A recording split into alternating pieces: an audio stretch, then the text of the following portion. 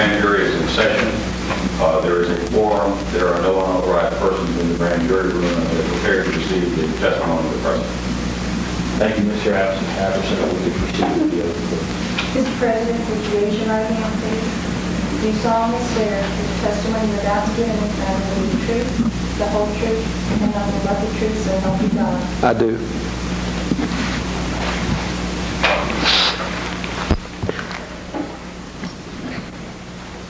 Good afternoon, Mr. President. Good afternoon. Could you please state your full name for the record, sir? William Jefferson Clinton. My name is Saul Weisenberg. I'm a Deputy Independent Counsel with the Office of Independent Counsel. And with me today are some other attorneys from the Office of Independent Counsel. At the courthouse are the ladies and gentlemen of the grand jury prepared to receive your testimony as you give it. Do you understand, sir? Yes, I do. This proceeding is subject to Rule 6E of the Federal Rules of Criminal Procedure as modified by Judge Johnson's order. You are appearing voluntarily today as part of an agreement worked out between your attorney, the Office of the Independent Counsel, and with the approval of Judge Johnson. Is that correct, sir? That is correct. Mr. Weisenberg, excuse me, you referred to Judge Johnson's order. I'm not familiar with that order. Have we been served that or not? No, my understanding is that that is an order that the judge is going to sign today. She didn't have the name of a person, and basically my understanding is that it will cover all of the attorneys here today and the technical people in the room, so that they will be authorized persons permitted to hear grand jury testimony that they otherwise wouldn't be authorized to hear. Thank you. The grand jury, Mr. President, has been impaneled by a United States District Court for the District of Columbia. You understand that, sir? I do. And among other things is currently investigating under the authority of the Court of Appeals upon application by the Attorney General whether Monica Lewinsky or others obstructed justice, intimidated witnesses, or committed other crimes related to the case of Jones versus Clinton. Do you understand that, sir? I do. And today, you will be receiving questions not only from attorneys on the OIC staff, but from some of the grand jurors, too. Do you understand? Yes, sir, I do. I'm going to talk briefly about your rights and responsibilities as a grand jury witness. Normally, grand jury witnesses, while not allowed to have attorneys in the grand jury room with them, can stop and consult with their attorneys. Under our arrangement today, your attorneys are here and present for consultation, and you can break to consult with them as necessary, but it won't count against our total time. You understand that, sir? I do understand that. You have a privilege against self-incrimination. If a truthful answer to any question would tend to incriminate you, you can invoke the privilege, and that invocation will not be used against you. Do you understand that? I do. And if you don't invoke it, however, any answer that you do give can and will be used against you. Do you understand that, sir? I do. Mr. President, you understand that your testimony here today is under oath. I do. And you understand that because you have sworn to tell the truth, the whole truth, and nothing but the truth, that if you were to lie or intentionally mislead the grand jury, you could be prosecuted for perjury and or obstruction of justice. I believe that's correct. Is there anything that I've stated to you regarding your rights and responsibilities that you would like to clarify or that you don't understand? No, sir. I'd like to read for you a portion of Federal Rule of Evidence 603, which discusses the important function the oath has in our judicial system. It says that the purpose of the oath is one, quote, calculated to awaken the witness's conscience and impress the witness's mind with the duty, end quote, to tell the truth. Could you please tell the grand jury what that oath means to you for today's testimony? I have sworn an oath to tell the grand jury the truth, and that's what I intend to do. You understand that it requires you to give the whole truth, that is, a complete answer to each question, sir? I will answer each question as accurately and fully as I can. Now, you took the same oath to tell the truth, the whole truth, and nothing but the truth on January 17th, 1998, in a deposition in the Paula Jones litigation. Is that correct, sir? I did take an oath then. Did the oath you took on that occasion mean the same to you then as it does today? I believe then that I had to answer the questions truthfully. That's correct. I'm sorry, I didn't hear you, sir. I believe that I had to answer the questions truthfully. That's correct. And it meant the same to you then as it does today? Well, no one read me a definition then, and we didn't go through this exercise then. I swore an oath to tell the truth, and I believed I was bound to be truthful, and I tried to be.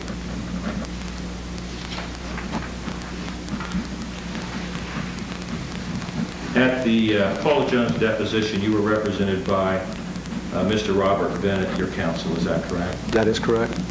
He was authorized by you to be your representative there, your attorney. Is that correct? That is correct.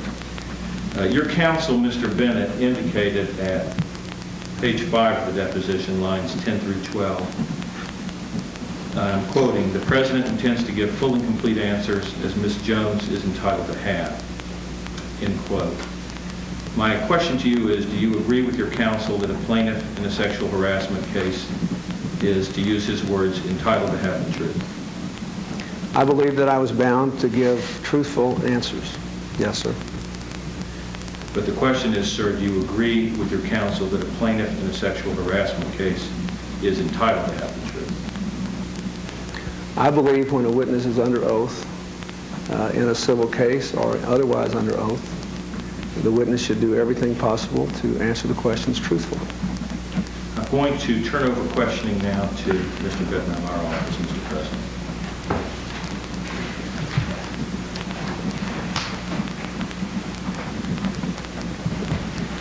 Good afternoon, Mr. President. Good afternoon, Mr. Bittman. My name is Robert Bittman. I'm attorney with the Office of Independent Counsel. Mr. President, we are first going to turn to some of the details of your relationship with Monica Lewinsky and follow up on your deposition that you provided in the Paula Jones case, as was referenced on January 17, 1998. Questions are uncomfortable, and I apologize for that in advance. I will try to be as brief and direct as possible. Mr. President, were you physically intimate with Monica Lewinsky? Mr. Bittman, I think maybe I can save you and the grand jurors a lot of time if I read a statement which I think will make it clear what the nature of my relationship with Ms. Lewinsky was, how it related to the testimony I gave, what I was trying to do in that testimony. And I think it will perhaps make it possible for you to ask even more relevant questions from your point of view. And with your permission, I'd like to read that statement. Absolutely. Please, Mr. President.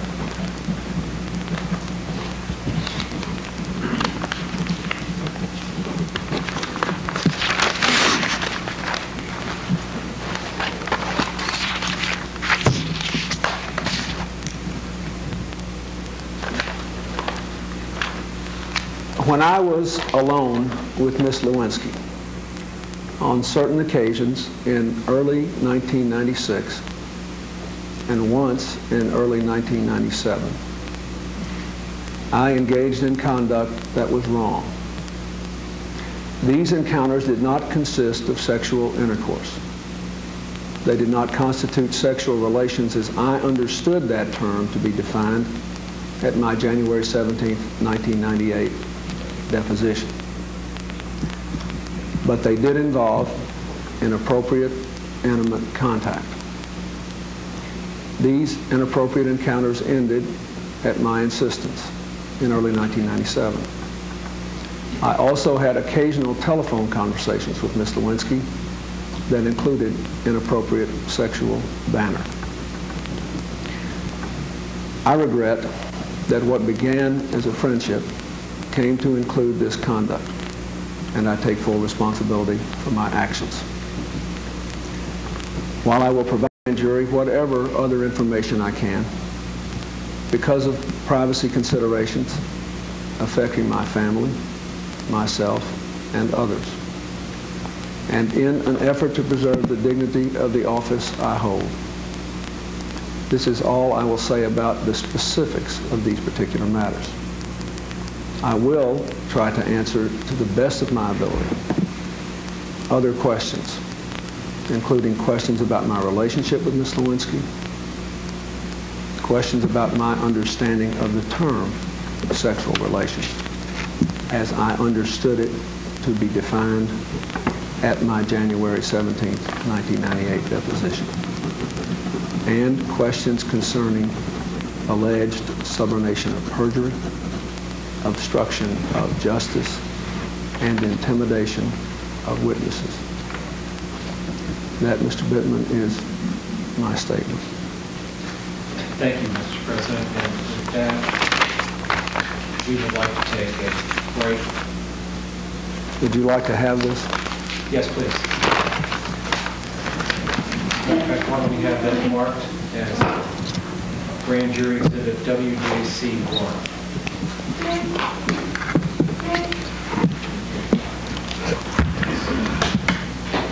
So we're going to take a Yeah, break. take a break, and we have the camera off now, please.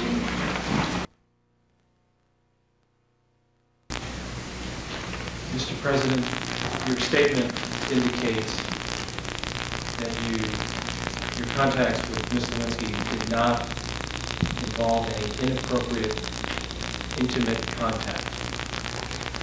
No, sir, it indicates that it did involve inappropriate, intimate contact. Appropriate, that it did involve inappropriate, intimate. Yes, sir, it did. Mr. Bittman, the witness does not have a copy of the statement. Thank you.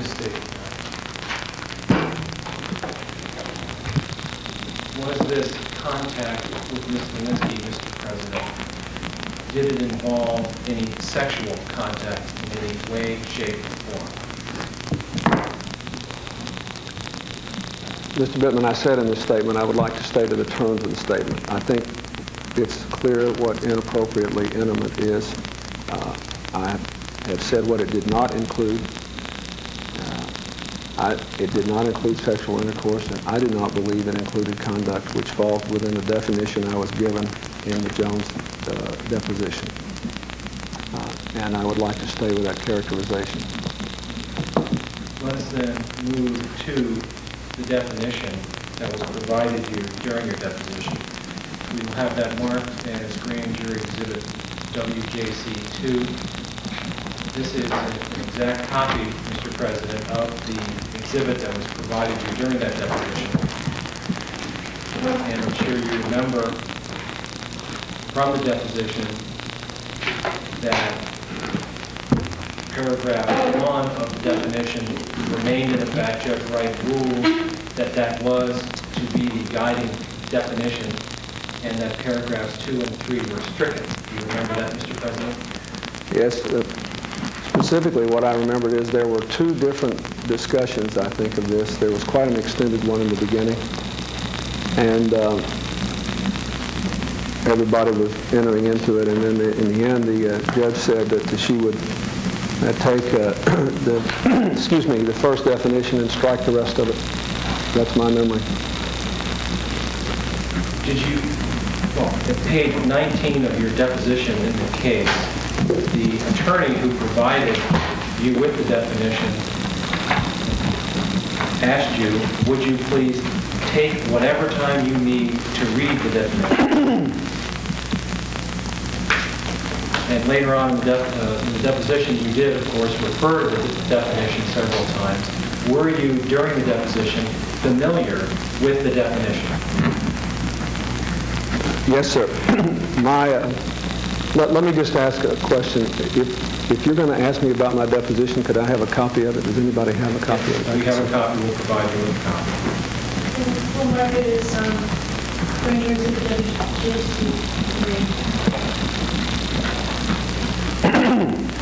Excuse me.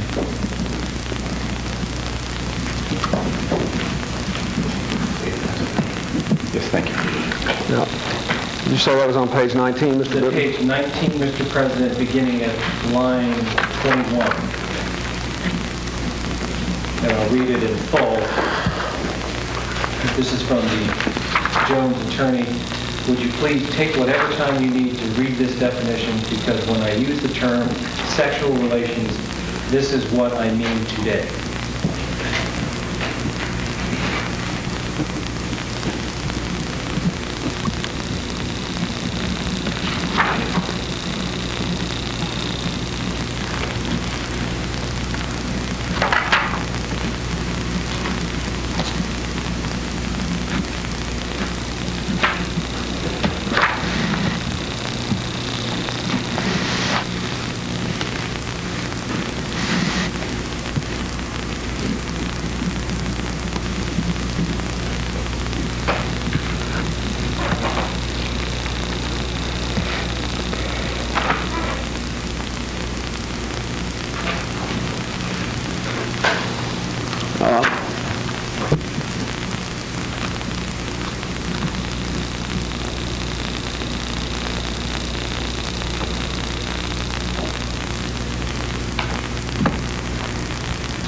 Yes, sir. That starts on 19, and let me say that there is a, just for the record, my recollection was accurate. There's a long discussion here between the attorneys and the judge. It goes on till page 23, and in the end, the judge says, I'm talking only about part 1 in the definition. And do you understand that? And I answer, I do. And the judge says part 1, and then the lawyer for Ms. Jones says he's only talking about part 1. They ask me if I understand it. I say I do, and that was my understanding. I might also note that when I was given this and began to ask questions about it, I actually circled number 1. This is my circle here. I remember doing that so I could focus only on those 2 lines, which is what I did. Did you understand the words in the first portion of the exhibit, Mr. President? That is, for the purposes of this deposition, a person engages in quote-unquote sexual relations when the person knowingly engages in or causes. Did you understand, do you understand the words there in that phrase? Yes, I can tell you what my understanding of the definition is if you want me to do it. My understanding of this definition is that it covers contact by the person being deposed with the enumerated areas if the contact is done with an intent to arouse or gratify. That's my understanding of the definition.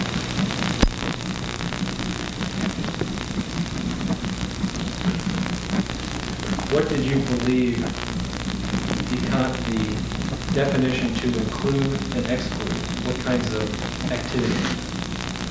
I thought the definition included any activity by the person being deposed where the person was the actor and came in contact with those parts of the bodies with the purpose of intent or gratification, and excluded any other activity. For example, kissing is not covered by that, I don't think. Did you understand the definition to be limited to sexual activity? Yes, I understood the definition to be limited to physical contact with those areas of the body with the specific intent to arouse or gratify. That's what I understood it to be. What specific acts did the definition include as you understood the definition on January 17, 1998? Any contact with the areas there mentioned, sir. If you contacted those parts of the body with an intent to arouse or gratify, that is covered. What did you understand? The person being deposed. If the person being deposed contacted those parts of another person's body with an intent to arouse or gratify, that was covered. What did you understand the word causes in the first phrase? That is, the purposes of this deposition, the person engages in sexual relations when the person knowingly causes contact. I don't know what that means. It doesn't make any sense to me in this context. Because I think what I thought there was, since this was some sort of, as I remember they said in the previous discussion, and I'm only remembering now, so if I make a mistake, you can correct me. as I remember from the previous discussion, they said this was some kind of definition that had something to do with sexual harassment. So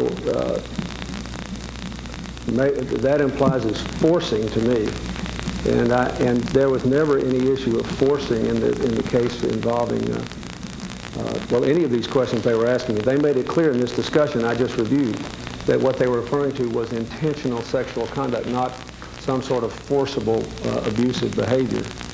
So I basically, I don't think I paid any attention to it because it appeared to me that that was something that had no reference to the facts that they admitted they were asking me about. So, if I can be clear, Mr. President, was it your understanding back in January that the definition now marked as Grand Jury Exhibit 2 only included consensual sexual activity? Now, my understanding, let me go back and say, my understanding, I'll tell you what it did include. My understanding was, when I was giving it to you, was that what was covered in those first two lines was any direct contact by the person being deposed with those parts of another person's body if the contact was done with an intent to arouse or gratify. That's what I believed it meant. That's what I believed it meant then. That's what I believe it means today. I'm just trying to understand, Mr. President, you indicated that you put the definition in the context of a sexual harassment case. No, I think it was not in the context of sexual harassment. I just reread those 4 pages, which obviously the grand jury doesn't have. But there was some reference to the fact that this definition apparently had some connection to some definition in another context, and that this was being used not in that context, not necessarily in the context of sexual harassment. So I would think that this causes would means to force someone to do something. That's what I read it. That's the only point I'm trying to make. Therefore, I did not believe that anyone had ever suggested that I had forced anyone to do anything, and that I did not do that. And so that could not have had any bearing on any questions related to Ms. Lewinsky. Since you have now read portions of the transcript again, that you were reminded that you did not ask for any clarification of the terms. Is that correct? Of the definition? No, sir. I thought it was when I read it, I thought it was rather strange with the definition. But it was the one the judge decided on, and I was bound by it, so I took it. During the deposition, you remember that Ms. Lewinsky's name came up and you were asked several questions about her. You remember that? Yes, sir, I do. Before those questions actually got started, your attorney, Mr. Bennett, objected to any questions about Ms. Lewinsky, and he represented to Judge Wright, who was presiding. That was unusual, wasn't it, that a federal judge would come and actually, in your experience, that a federal judge would come and preside at a deposition? Excuse me, could you identify the transcript page on which Mr. Bennett objected to all testimony about Ms. Lewinsky before it got started? The objection, this quote that I am referring to, is going to begin at page 54 of the deposition. That is into the testimony, though, after the testimony about Ms. Lewinsky has begun, is it not? Mr. President, is it unusual for a federal judge to preside over a civil deposition? I think it is, but this was an unusual case. I believe I know why she did it. Your attorney, Mr. Bennett, objected to the questions about Ms. Lewinsky, didn't he? What page is that on, sir? Page 54. Where he questions whether the attorneys for Ms. Jones had a good faith basis to ask some of the questions that they were posing to you. His objections actually begin on page 53, since the President pointed out that the grand jurors correctly do not have a copy of the deposition. I will read the portion that I'm referring to. And this begins at line 1 of page 54. I question the good faith of counsel, the innuendo in the question. Counsel is fully aware that Ms. Lewinsky has filed, has an affidavit which they are in possession of, saying that there is absolutely no sex of any kind in any manner, shape, or form with President Clinton. Where is that? That is on page 54, Mr. President, beginning at line 1. Midway through line 1. Well, actually, in the present tense, that's an accurate statement.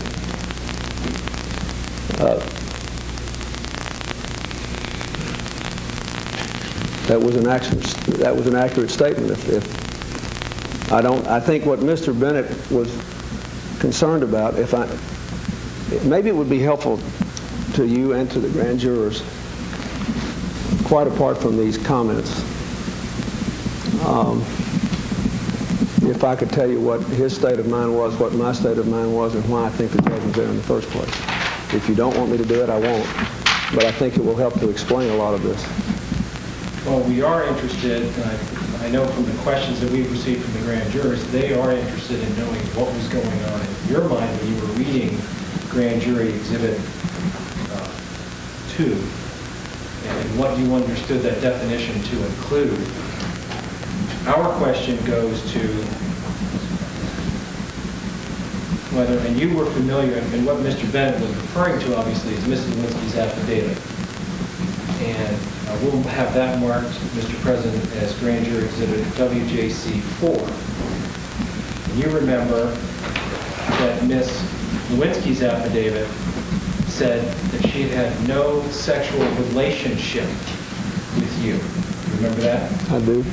You remember in the deposition that Mr. Bennett asked you about that. This is at the end of towards the end of the deposition. And you indicated, he asked you whether the statement that Ms. Lewinsky made in her affidavit was true. And you indicated that it was absolutely correct. I did, and at the time that she made the statement, and indeed to the present day, because as far as I know she was never deposed since the judge ruled she would not be permitted to testify in a case the judge ruled had no merit. That is, this case we're talking about. I believe at the time that she filled out this affidavit, if she believed that the definition of sexual relationship was two people having intercourse, then this is accurate. And I believe that is the definition that most ordinary Americans would give it. If you said Jane and Harry have a sexual relationship, and you're not talking about people being drawn into a lawsuit and being given definitions and then a great effort to trick them in some way, but you're just talking about people in ordinary conversation. I'll bet the grand jurors, if they were talking about two people they know and said they have a sexual relationship, they meant they were sleeping together. They meant they were having intercourse together. So I'm not at all sure that this affidavit is not true and was not true in Ms. Lewinsky's mind at the time she swore it out. Did you talk with Ms. Lewinsky about what she meant to write in her affidavit? I didn't talk to her about her definition. I did not know what was in this affidavit before it was filled out specifically. I did not know what words were used specifically before it was filled out or what meaning she gave to them. But I'm just telling you that it's certainly true what she says here, that we didn't have, there was no employment, no benefit in exchange. There was nothing having anything to do with sexual harassment. And if she defined sexual relationship in the way I think most Americans do, meaning intercourse, then she told the truth. And that depends on what was in her mind. I don't know what was in her mind. You'll have to ask her that. But you indicated before that you were aware of what she intended by the term sexual relationship. No, sir. I said I thought that this could be a truthful affidavit. And when I read it, since that's the way I would define it, since keep in mind she was not bound by this sexual relations definition, which is highly unusual. I think anybody would admit that. When she used a different term, sexual relationship, if she meant by that what most people mean by it, then that is not an untruthful statement. So your definition of sexual relationship is intercourse only. Is that correct? No, not necessarily intercourse only, but it would include intercourse. I believe that the common understanding of the term, if you say two people are having a sexual relationship, most people believe that includes intercourse. So if that's what Ms. Lewinsky thought, then this is a truthful affidavit. I don't know what was in her mind, but if that's what she thought, the affidavit is true. What else would sexual relationship include besides intercourse? Well, I think, let me answer what I said before. I think most people, when they use that term, include sexual relationships and whatever other sexual contact is involved in a particular relationship. But they think it includes intercourse as well. And I would have thought so before I got into this case and heard all I've heard and seen all I've seen. I would have thought that that's what nearly everybody thought it meant. Well, I ask, Mr. President, because you're using the very document, Grand Jury Exhibit 4, WJC 4, represented to Judge Wright, and his understanding of the meaning of that affidavit, which you've indicated you thought, Ms. Lewinsky thought she was referring just to intercourse. He says to Judge Wright that it meant absolutely no sex of any kind in any manner, shape, or form. Well, let me say this. I didn't have any discussion, obviously, at this moment with Mr. Bennett. I'm not even sure I paid much attention to what he was saying. I was ready to get on with my testimony here, and they were having these constant discussions all through the deposition. But that statement in the present tense, at least, is not inaccurate, if that's what Mr. Bennett meant. That is, at the time that he said that, and for some time before, that would be a completely accurate statement. Now, I don't believe that he was, I don't know what he meant. You'd have to talk to him, because I just wasn't involved in this, and I didn't pay much attention to what was being said. I was just waiting for him to get back to me. So I can't comment on or be held responsible for whatever he said about that, I don't think. Well, do you agree with me that if he misled Judge Wright in some way, that you would have corrected the record and said, excuse me, Mr. Bennett, I think the judge is getting a misimpression by what you're saying? Mr. Bennett was representing me. I wasn't representing him. And I wasn't even paying much attention to this conversation, which is why when you started asking me about this, I asked to see the deposition. I was focusing on my answers to the questions. And I've told you what I believe about this deposition, which I believe to be true. And it's obvious, and I think by your questions you have betrayed that the Jones lawyer's strategy in this case had nothing to do with uncovering or proving sexual harassment. By the time this discovery started, they knew they had a bad case on the law, and they knew what our evidence was. They knew they had a lousy case on the facts. And so their strategy, since they were being funded by my political opponents, was to have this dragnet of discovery. They wanted to cover everybody, and they convinced the judge, because she gave them strict orders not to leak, that they should be treated like other plaintiffs in other civil cases, and how could they ever know whether there had been any sexual harassment unless they first knew whether there had been any sex. And so with that broad mandate, limited by time and employment in the federal or state government, they proceeded to cross the country and try to turn up whatever they could. Not because they thought it would help their case. By the time they did this discovery, they knew what the deal was in their case, and they knew what was going to happen, and Judge Wright subsequently threw it out. Now, let me finish, Mr. Bennett. You brought this up. Excuse me, Mr. Bittman. What they wanted to do, and what they did do, and what they had done by the time I showed up here, was to find any negative information they could on me, whether it was true or not, get it in a deposition, and then leak it, even though it was illegal to do so. It happened repeatedly. The judge gave them orders. One of the reasons she was sitting in that deposition was because she was trying to make sure that it didn't get out of hand. But that was their strategy.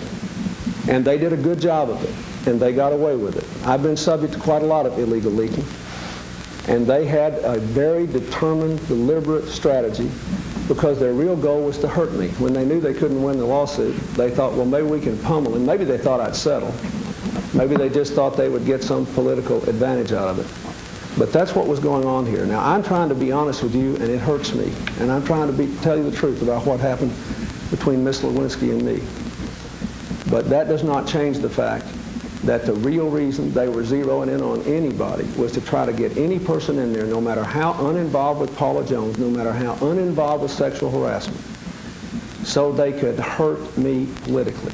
That's what was going on. Because by this time, this thing had been going on a long time. They knew what our evidence was. They knew what the law was in the circuit in which we were bringing this case. And so they just thought they would take a wrecking ball to me and see if they could do some damage. Judge Wright had ruled that the attorneys in the Jones case were permitted to ask you certain questions. He certainly did, and they asked them, and I did my best to answer them. I'm just trying to tell you what my state of mind was. To answer those questions truthfully, Mr. President. It was. But it was not my responsibility in the face of their repeated illegal leaking. It was not my responsibility to volunteer a lot of information. There are many cases in this deposition where I gave, and keep in mind, I treated them, frankly, with respect. I prepared very well for this deposition on the Jones matters. I prepared very well on that. I did not know that Linda Tripp had been involved in the preparation of this deposition, or that all of them. No, I don't. I just know that what I read in the papers about it. But I had no way of knowing that they would ask me all these detailed questions. I did the best I could to answer them.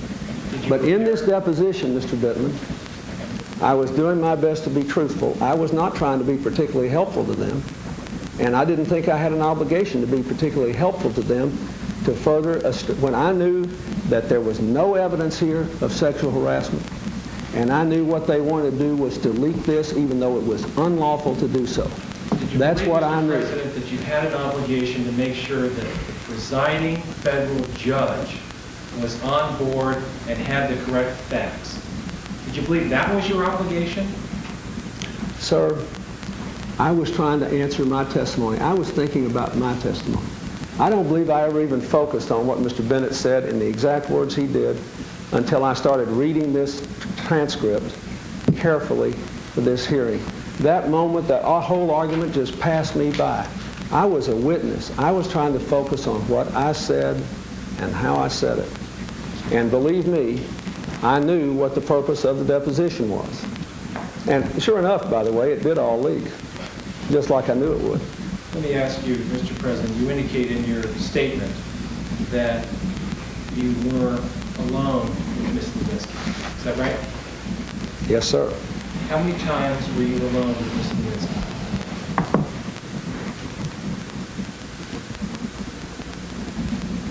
Let me begin with the correct answer. I don't know for sure.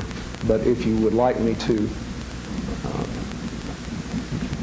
give an educated guess, I will do that. But I do not know for sure. And I will tell you what I think based on what I remember. But I can't be held to a specific time because I don't have records of all of it. How many times do you think? Well, there are two different periods here. There's the period when she worked in the White House until April of '96. And then there's the period when she came back to visit me from February '97 until late December '97. Based on our records, let's start with the records where we have the best records and the closest in time. Based on our records, between February and December, it appears to me that at least I could have seen her approximately 9 times. Although I do not believe I saw her quite that many times, at least it could have happened. We think there were 9 or 10 times when she was in the White House when I was in the Oval Office when I could have seen her. I do not believe I saw her that many times, but I could have.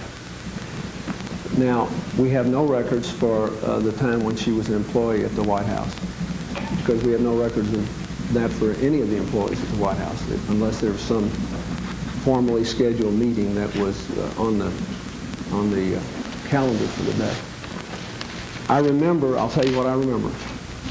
I remember meeting her, or having my first real conversation with her during the government shutdown in November of '95, when she, as I explained in my deposition, during the government shutdown, most federal employees were actually prohibited from coming to work, even in the White House. Most people in the White House couldn't come to work. The Chief of Staff could come to work. My National Security Advisor could come to work, actually. Therefore, interns were assigned to all offices. And I believe it was her last week as an intern. Anyway, she worked in the Chief of Staff's office. One night she brought me some pizza. We had some remarks. Now, the next time I remember seeing her alone was on a couple of occasions when she was working in the Legislative Affairs Office as a full-time employee. I remember specifically, I have a specific recollection of 2 times. I don't remember when they were, but I remember twice when on Sunday afternoon she brought papers down to me, stayed, and we were alone.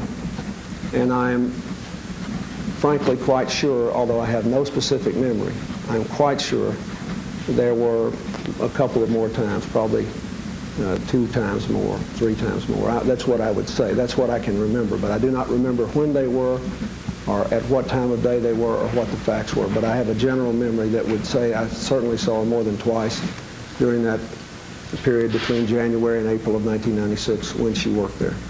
So, if I could summarize your testimony, approximately 5 times you saw her before she left the White House, and approximately 9 times after she left the employment of the White House?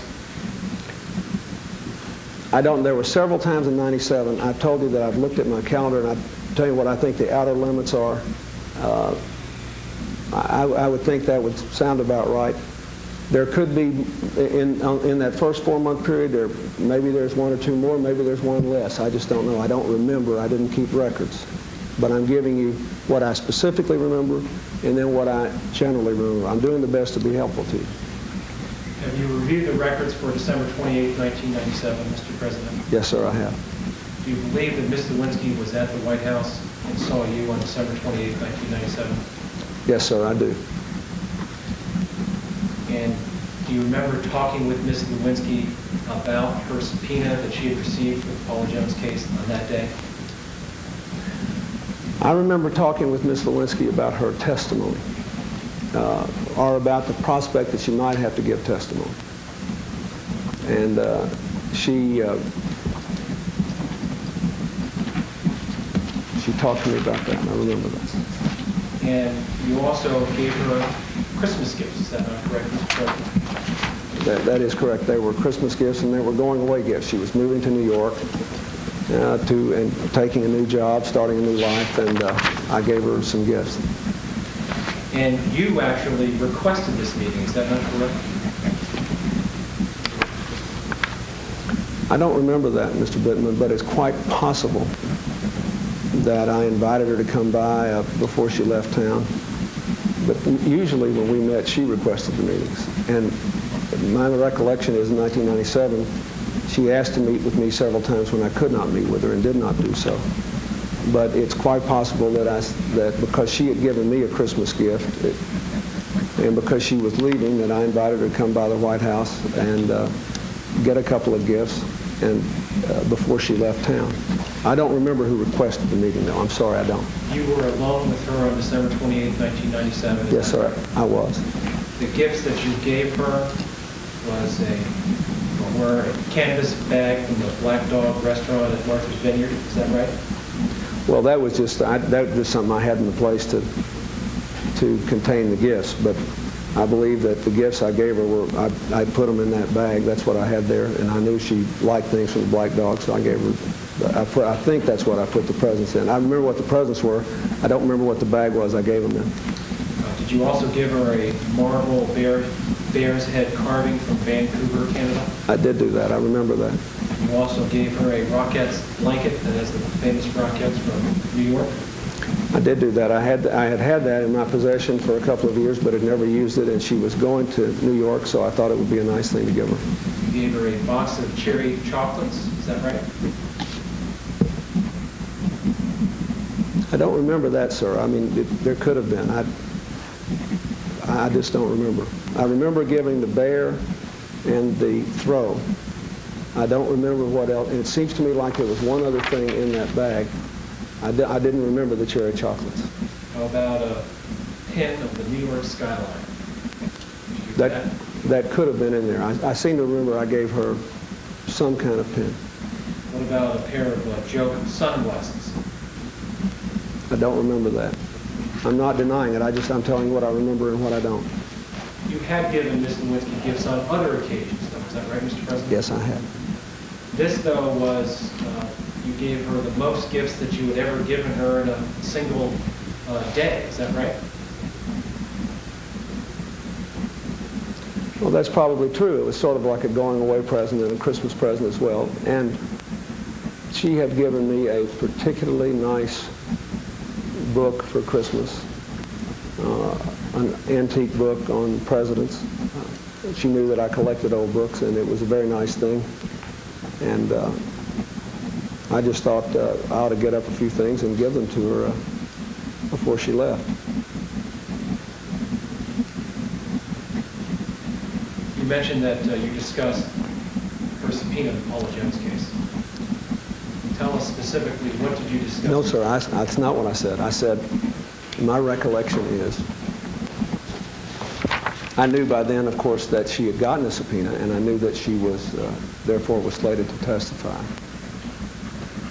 And she mentioned to me, and I believe it was at this meeting, she mentioned, I remember a conversation about the possibility of her testifying. I believe it must have occurred on the 28th. She mentioned to me that she did not want to testify.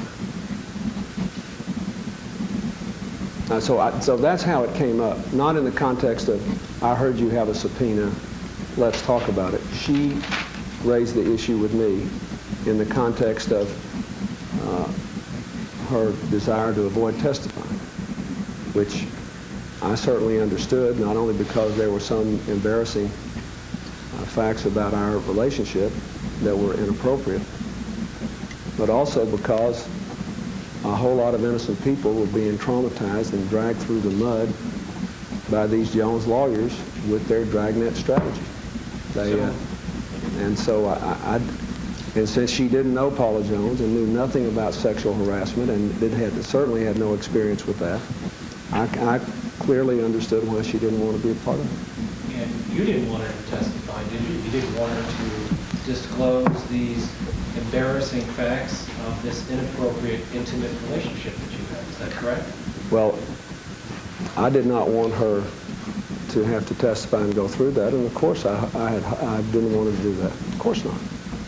Did you want those facts, not only the fact that she would testify, but did you want the facts that she had about your embarrassing, inappropriate, intimate relationship to be disclosed? Not there, but not in any context. However, I never had any high confidence that they wouldn't be. Did anyone, as far as you knew, know about your embarrassing, inappropriate, intimate relationship that you had with Ms. Lewinsky? At that time, I was unaware that she had told anyone else about it, but if I had known that, it would not have surprised me. Had you told anyone? Absolutely not. Had you tried, in fact, not to let anyone else know about this relationship? Well, of course. What did you do? Well, I never said anything about it, for one thing. And I did what people do when they do the wrong thing. I tried to do it where nobody else was looking at it. How many times did you do that? Well, if you go back to my statement, I remember there were a few times in '96. I can't say with any certainty. There was once in early '97. After she left the White House, I do not believe I ever had any inappropriate contact with her in the rest of '96. There was one occasion in '97 when, regrettably, that we were together for a few minutes, I think about 20 minutes, and there was inappropriate contact. And after that, to the best of my memory and belief, it did not occur again. Did you tell her in the conversation about her being subpoenaed? She was upset about it. You acknowledged that. I'm sorry, you have to respond for the record. Yes or no, do you agree that she was upset about being subpoenaed? Oh, yes, sir, she was upset. We didn't talk about subpoena, but she was upset. She said, I don't want to testify. I know nothing about this. I certainly know nothing about sexual harassment. Why do they want me to testify? And I explained to her why they were doing this and why all these women were on these lists, and people that they knew good and well had nothing to do with any sexual harassment. I explained to her that it was a political lawsuit. They wanted to get whatever they could under oath that was damaging to me, and then they wanted to leak it in violation of the judge's orders and turn up their nose and say, well, you can't prove we did it. Now, that was their strategy, and they were very frustrated because everything they leaked so far was old news. So they desperately were trying to validate this massive amount of money they'd spent by finding some new news. And she didn't want to be caught up in that, and I didn't blame her. You were familiar, weren't you, Mr. President, that she had received a subpoena? You've already acknowledged Yes, that. sir, I was. And Mr. Jordan informed you of that, is that right? No, sir, I believe, and I believe I testified to this in my deposition. I think the first person who told me that she had been subpoenaed was Bruce Lindsay. I think the first, and I was in this deposition, it's a little bit cloudy, but I was trying to remember who the first person who told me was. Because the question was, as I remember, could we go to that in the deposition, since you asked me that? Actually, I think you're, with all respect, I think you may be confusing when Mr. Lindsay, perhaps Mr. Lindsay did tell you she was subpoenaed, I don't know. But in your deposition, you were referring to Mr. Lindsay notifying you that she had been identified as a witness. Where is that, sir? I don't want to get, I just want, what page is that? Well, actually, No, it had to be, because I saw a witness list much earlier than that. much earlier than December 28th. Oh, sure. And earlier than I believe Monica. Page 69. I believe Monica Lewinsky's name was on a witness list earlier than she was subpoenaed. Yes. So I believe when I was answering this question, at least I thought I was answering when I found out. Yeah, see, there's on page 68, did anyone other than your attorneys ever tell you Monica Lewinsky had been served with a subpoena in this case? Then I said, I don't think so. Then I said, did you ever talk to Monica about the possibility she might be asked to testify in this case? Then I gave an answer that was non-responsive that really tried to finish the answer above. I said, Bruce Lindsay. I think Bruce Lindsay told me that she was. I think maybe that's the first person who told me that she was. I want to be as accurate as I can. And that, I believe that Bruce is the first person who told me that Monica had gotten a subpoena. Did you, in fact, have a conversation with Mr. Jordan on the evening of December 19, 1997, in which he talked to you about Monica being in Mr. Jordan's office, getting a copy of the subpoena, and being upset about being subpoenaed?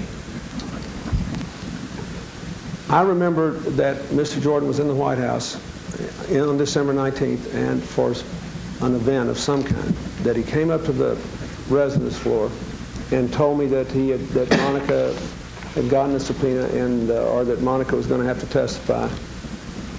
And I think he told me he recommended a lawyer for her. I believe that's what happened. But it was a very brief conversation. He was there for some other reason. And if Mr. Jordan testified that he had also spoken to you at around 5 p.m. and the White House phone logs reflect this, that he called you at around the time he met with Ms. Lewinsky and informed you then that she had been subpoenaed. Is that consistent with your memory? Also on the 19th. I had a lot of phone conversations with Vernon about this. I didn't keep records of them. I now have some records. My memory is not clear. My testimony on that was not clear. I just knew that I'd talked to Vernon at some time, but I thought that Bruce was the first person who told me. But Mr. Jordan had also told you. Is that right? Yes, I now know I had a conversation with Mr. Jordan about it where he said something to me about that. And that was probably on the 19th, December 19th. Well, I know I saw him on the 19th, so I'm quite sure. And if he says he talked to me on the 19th, I believe he would have better records, and I certainly think he's a truthful person. Getting back to your meeting with Ms. Lewinsky on December 28th, you are aware that she's been subpoenaed. You are aware, are you not, Mr. President, that the subpoena called for the production of, among other things, all the gifts that you had given Ms. Lewinsky. You were aware of that on December 28th, weren't you? I'm not sure. And I understand this is an important question. I did have a conversation with Ms. Lewinsky at some time about gifts, the gifts I'd given her. I do not know whether it occurred on the 28th or whether it occurred earlier. I do not know whether it occurred in person or whether it occurred on the telephone. I have searched my memory for this because I know it's an important issue. Perhaps I can tell you what I remember about the conversation, and you can see why I'm having trouble placing the date. Please. The reason I'm not sure it happened on the 28th is that my recollection is that Ms. Lewinsky said something to me like, what if they asked me about the gifts you've given me? That's the memory I had. That's why I questioned whether it happened on the 28th, because she had a subpoena with a request for production. And I told her that if they asked her for gifts, she'd have to give them whatever she had, that's what the law was. And let me also tell you, Mr. Bittman, if you go back and look at my testimony here, I actually asked the Jones lawyers for help on one occasion when they were asking me what gifts I had given her, so they could, I was never hung up about this gift issue. Maybe it's because I have a different experience, but you know, the president gets hundreds of gifts a year, maybe more. I have always given a lot of gifts to people, especially if they give me gifts. And this was no big deal to me. I mean, it's nice. I enjoy it. I gave dozens of personal gifts to people last Christmas. I give gifts to people all the time.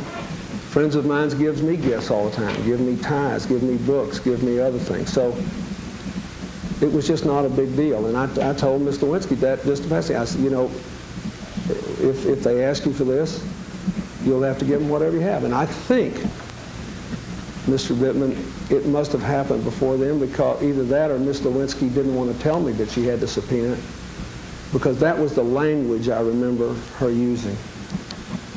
Well, didn't she tell you, Mr. President, that the subpoena specifically called for a hat pin that you had produced, pardon me, that you had given her? I don't remember that. I remember, sir, I've told you what I remember. That doesn't mean that my memory is accurate. A lot of things have happened in the last several months. A lot of things were happening then, but my memory is she asked me a general question about gifts. And my memory is she asked me in the hypothetical. So it's possible that I had a conversation with her before she got a subpoena. Or it's possible she didn't want to tell me that was part of the subpoena. I don't know. But she may have been worried about this gift business, but it didn't bother me. My experience was totally different. I told her, I said, look, the way these things work is when a person gets a subpoena, you have to give them whatever you have. That's what's the rule. That's what the law is. And when I was asked about this in my deposition, even though I was not trying to be helpful particularly to these people that I thought were not well motivated or being honest or even lawful in their conduct vis-a-vis me, that is the Jones legal team, I did ask them specifically to enumerate the gifts. I asked them to help me because I couldn't remember the specifics. So all I'm saying is I wasn't troubled by this gift issue. And your testimony is that Ms. Lewinsky was concerned about her turning over any gifts that you had given her, and that your recommendation to her was, absolutely, Monica, you have to produce everything that I have given you. Is that your testimony? My testimony is what I have said, and let me reiterate it. I don't want to agree to a characterization of it. I want to just say what it was. My testimony is that my memory is that on some date in December, and I'm sorry I don't remember when it was, she said, well, what if they ask me about the gifts you have given me? And I said, well, if you get a request to produce those, you have to give them whatever you have. And it just, to me, I don't now see this as a problem. And if she thought it was a problem, I think it must have been from really a misapprehension of the circumstances. I certainly never encouraged her not to comply lawfully with the subpoena. Mr. President, if your intent was, as you have earlier testified, that you didn't want anyone to know about this relationship you had with Ms. Lewinsky, why would you feel comfortable giving her gifts in the middle of discovery in the Paula Jones case? Well, sir, for one thing, there was no existing improper relationship at that time. I had, for nearly a year, done my best to be a friend to Ms. Lewinsky, to be a counselor to her, to give her good advice, and to help her. She had, for her part, most of the time, accepted the changed circumstances. She talked to me a lot about her life, her job ambitions, and she continued to give me gifts. And I felt that it was the right thing to do to give her gifts back. I have always given a lot of people gifts. I have always been given gifts. I do not think there's anything improper about a man giving a woman a gift or a woman giving a man a gift that necessarily connotes an improper relationship. So it didn't bother me. I wasn't, this was December 28th. I gave her some gifts. I wasn't worried about it. I thought it was an all right thing to do. What about notes and letters, cards, letters, and notes to Ms. Lewinsky? After this relationship, this inappropriate, intimate relationship between you and Ms. Lewinsky ended, she continued to send you numerous intimate notes, cards. Is that right? Well, some of them were somewhat intimate. I'd say most of the notes and cards were affectionate, all right, but she had clearly accepted the fact that there could be no contact between us that was in any way inappropriate. Now, she sent cards sometimes that were just funny, even a little bit off color, but they were funny. She liked to send me cards, and I got a lot of those cards. Several anyway, I don't know a lot. I got a few. She professed her love to you in these cards after the end of the relationship, didn't she? She said she loved you. Sir, the truth is that most of the time, even when she was expressing her feelings for me in affectionate terms, I believe that she had accepted, understood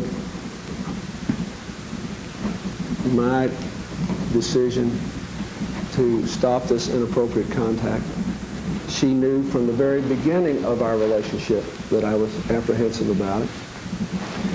And I think that, in a way, she felt a little freer to be affectionate because she knew that nothing else was going to happen. I can't explain entirely what was in her mind. But most of these messages were not what you would call over the top. They weren't things that if you read them, you would say, oh my goodness, these people are having some sort of sexual affair.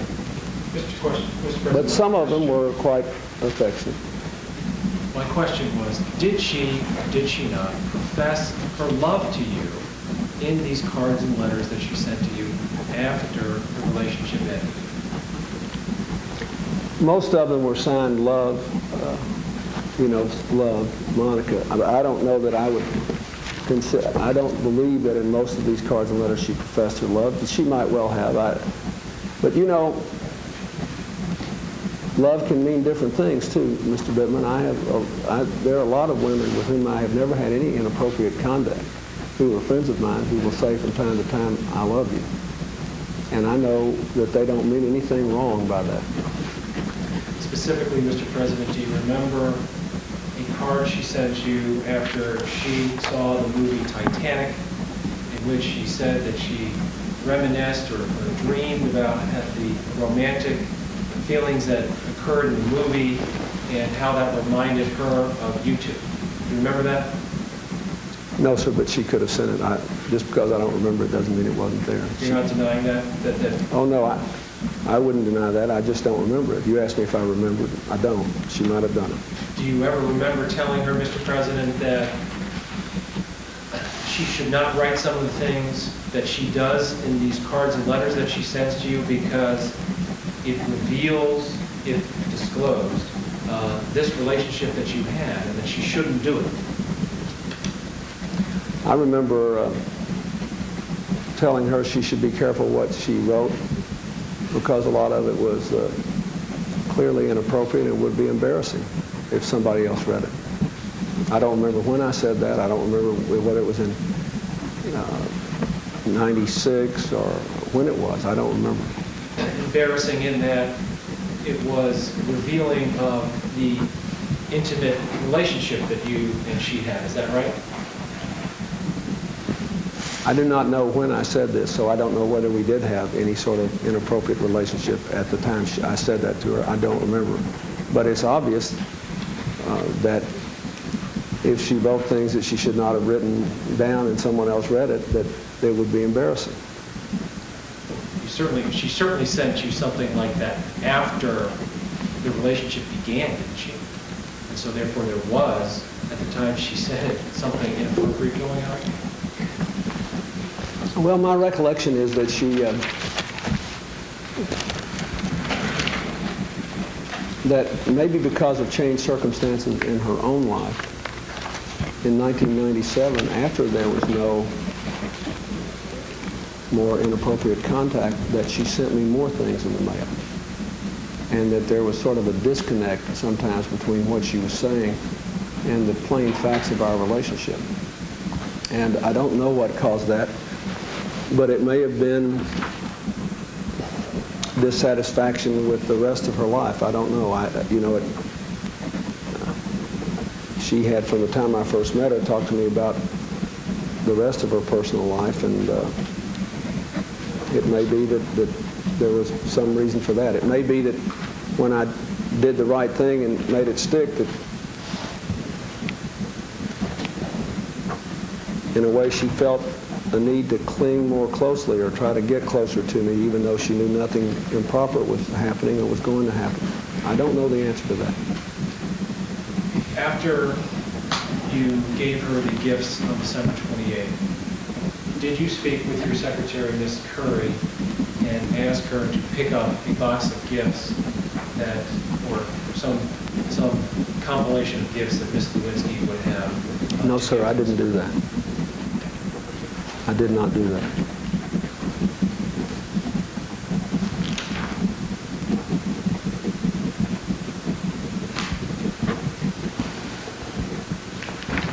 When you testified in the Paula Jones case, this was only 2.5 weeks after you had given her these 6 gifts. You were asked at page 75 of the deposition, lines 2 through 5, well, have you ever given any gifts to Monica Lewinsky? And you answered, I don't recall. And you were correct, and you pointed out that you actually asked them to prompt them, do you know what they were? I think what I meant there was I don't recall what they were, not that I don't recall whether I had given them.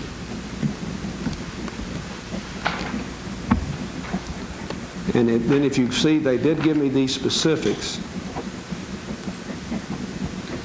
and I gave them quite a good explanation here. I remembered very clearly what the facts were about the black dog.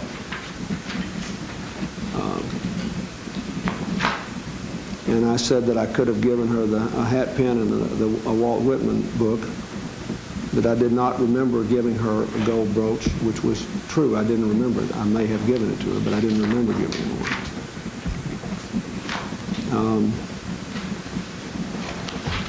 They didn't ask me about the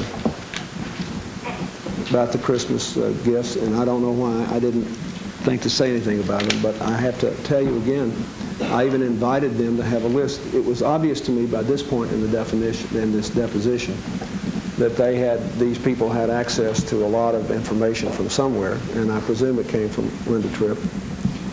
And I had no interest in not answering their questions about these gifts. I do not believe that gifts are incriminating, nor do I think they are wrong. I think it was a good thing to do. I'm still not sorry I gave Monica Lewinsky gifts.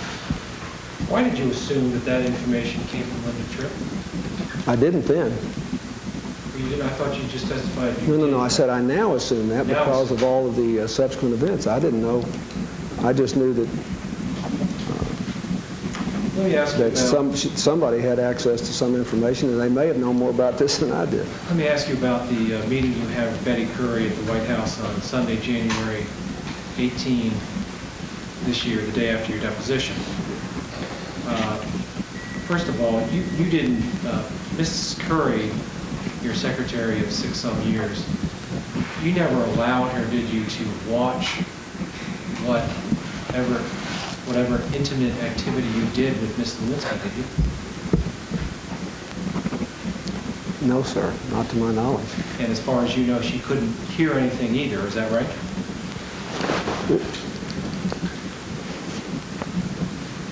And there were a couple of times when Monica was there when I asked Betty to be places where she could hear, because Monica was upset, and this was after there was all the inappropriate contact had been terminated. Now, I'm talking about the times when you actually had the intimate contact. She was, I believe that, well, first of all, on that one occasion in 1997, I do not know whether Betty was in the White House after the radio address in the Oval Office complex. I believe she probably was, but I'm not sure. But I'm certain that someone was there. Always someone was there. In 1996,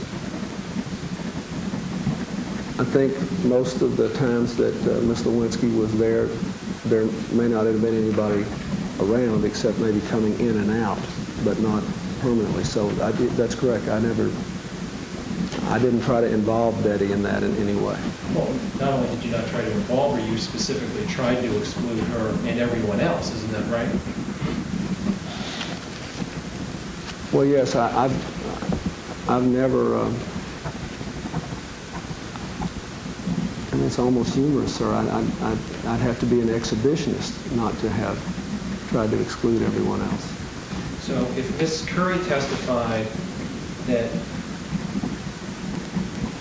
you approached her on the 18th, where you spoke with her, and you said you were always there when she was there.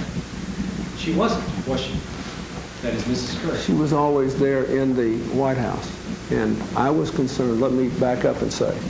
What about the radio address, Mr. Bittman? Let me back up and say, Mr. Bittman, I knew about the radio address. I was sick after it was over, and I was pleased that at that time it had been nearly a year since any inappropriate contact had occurred with Ms. Lewinsky. I promised myself it wasn't going to happen again. The facts are complicated about what did happen and how it happened, but nonetheless I'm responsible for it. On that night she didn't.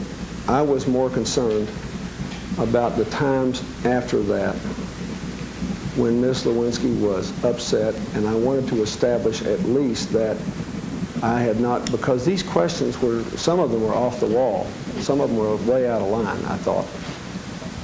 And what I wanted to establish was that Betty was there at all other times in the complex, and I wanted to know what Betty's memory was about what she heard, what she could hear. And what I did not know was, I did not know that, and I was trying to figure out, and I was trying to figure out in a hurry because I knew something was up.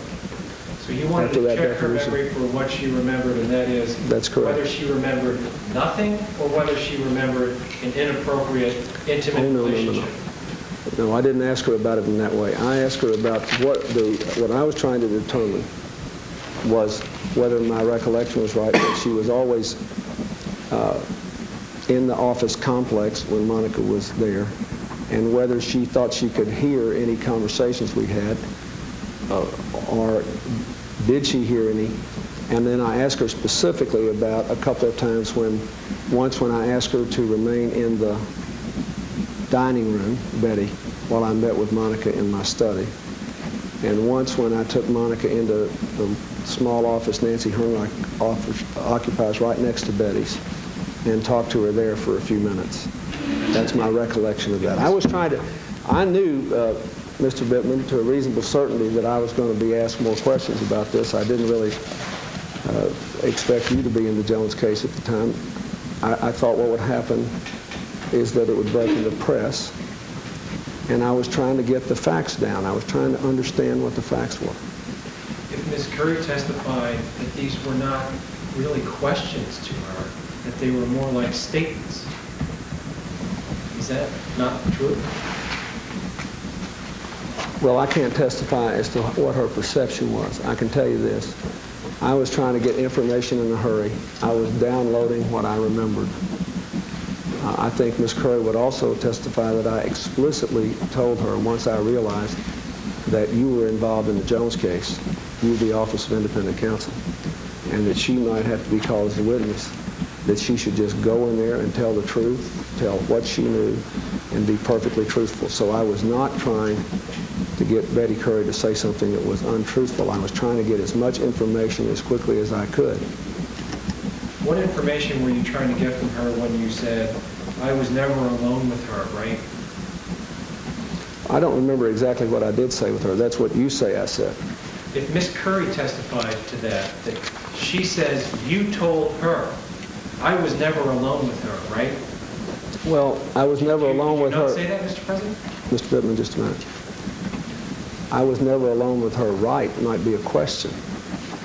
And what I might have meant by that is in the Oval Office complex. Well, you knew the answer. We've been going for more than an hour. Would you mind if we take a break? I need to go to the restroom.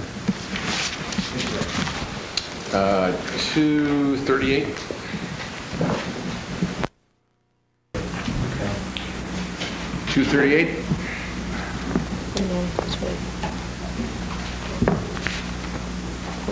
Oh, sorry, 48. Excuse me. Cheating this quick. Mr. President, I want to, before I go into a new subject area, briefly go over something you were talking about with Mr. Bittman.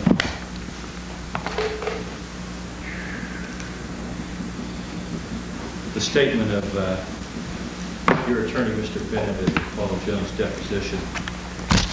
Counsel is fully aware, it's page 54, line 5. Counsel is fully aware that Ms. Lewinsky has an affidavit which they are in possession of, saying that there is absolutely no sex of any kind, in any manner, shape, or form with President Clinton. That statement is made by your attorney in front of Judge Susan McBride, correct? That's correct. That statement is a completely false statement. Whether or not Mr. Bennett knew of your relationship with Ms. Lewinsky, the statement that there was no sex of any kind, in any manner, shape, or form with President Clinton was an utterly false statement. Is that correct? It depends upon what the meaning of the word is. Yes. If is means is and never has been, that's one thing. If it means there is none. That was a completely true statement. But as I have testified, I'd like to testify again. It is somewhat unusual for a client to be asked about his lawyer's statements instead of the other way around. I was not paying a great deal of attention to this exchange. I was focusing on my own testimony. And if you go back and look at the sequence of this, you will see that the Jones lawyers decided that this was going to be the Lewinsky deposition, not the Jones deposition. And given the facts of their case, I can understand why they made that decision. But that is not how I prepared for it. That is not how I was thinking about it. And I am not sure, Mr. Weisenberg, as I sit here today, that I sat there and followed all these interchanges between the lawyers. I'm quite sure that I didn't follow all the interchanges between the lawyers all that carefully. And I don't really believe, therefore, that I can say Mr. Bennett's testimony or statement is testimony and is imputable to me. I don't know that I was even paying that much attention to it. You told us you were very well prepared for the deposition. No, I said I was very well prepared to talk about Paula Jones and to talk about Kathleen Willey because she had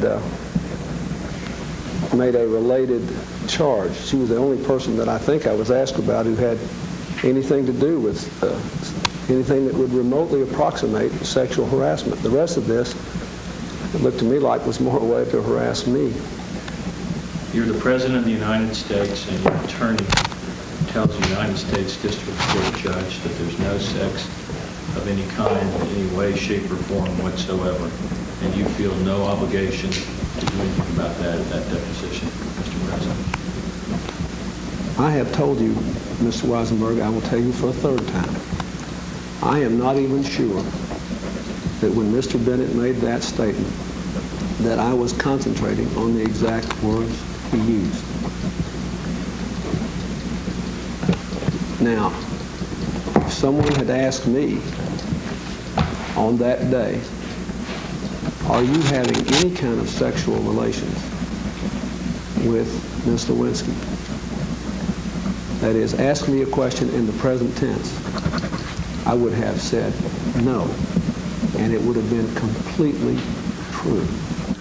Was Mr. Bennett aware of this tense-based distinction you're making? I don't know. I'm going to object to any questions about communications with private counsel.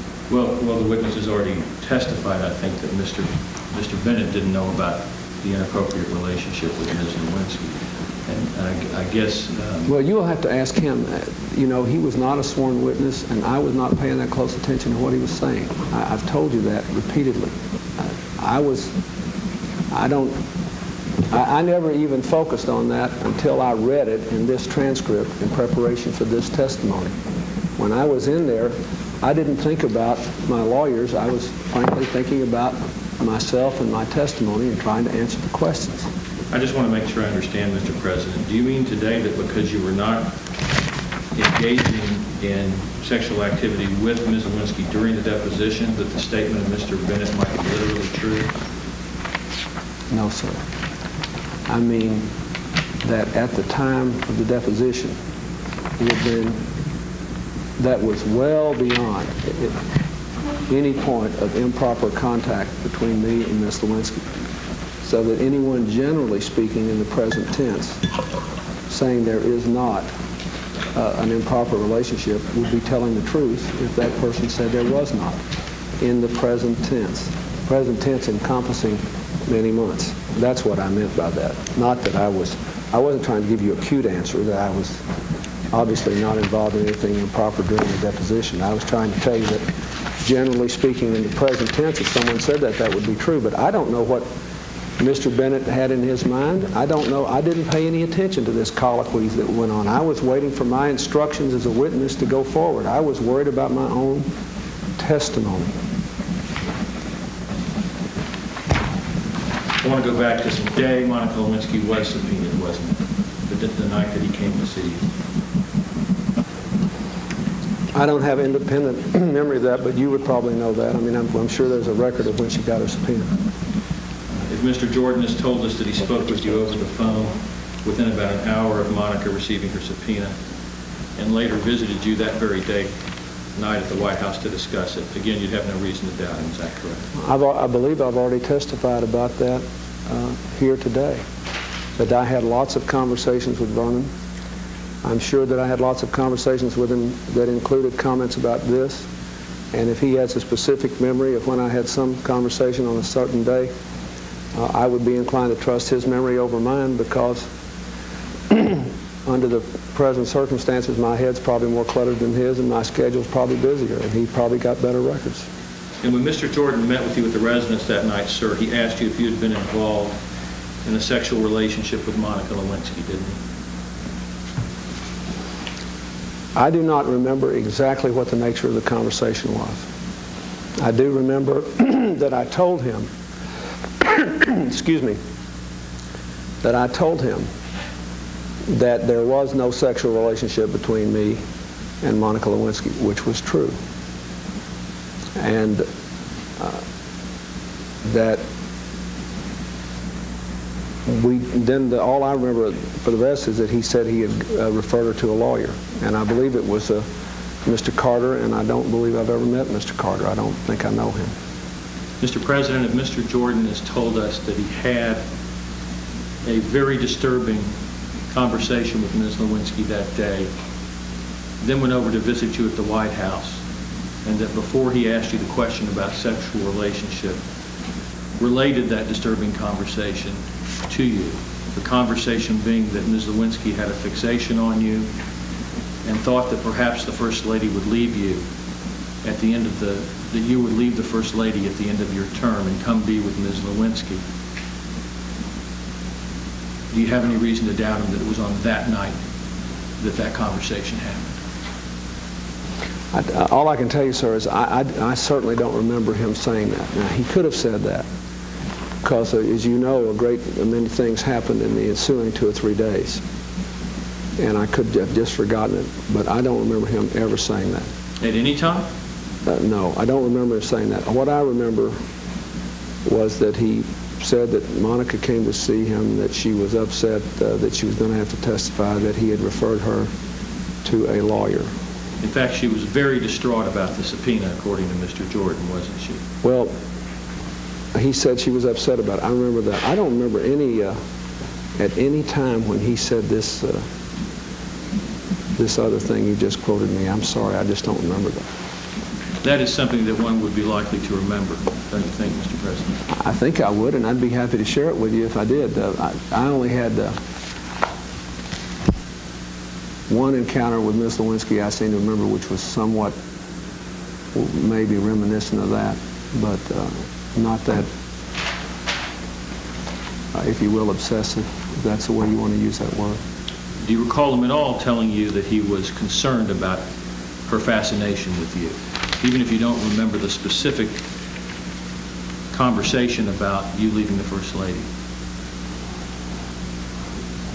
I recall him saying he thought that she was upset with, somewhat fixated on me, that she acknowledged that she was not having a sexual relationship with me, and that she did not want to be drug into the Jones lawsuit.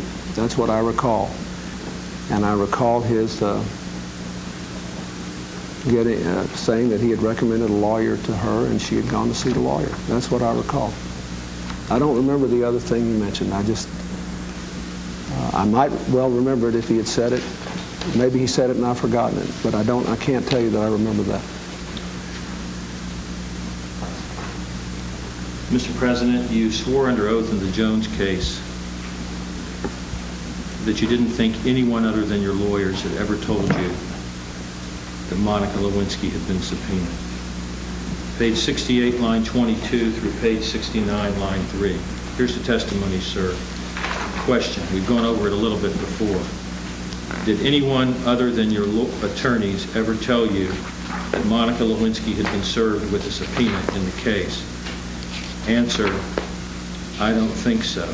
Now, This deposition was taken just 3.5 weeks after, by your own testimony, Vernon Jordan made a trip at night to the White House to tell you, among other things, that Monica Lewinsky had been subpoenaed and was upset about it. Why did you give that testimony under oath in the Jones case, sir? Well, Mr. Weisenberg, I think you have to, again, you have to put this in the context of the flow of questions. And I've already testified to this once today. I will testify to it again.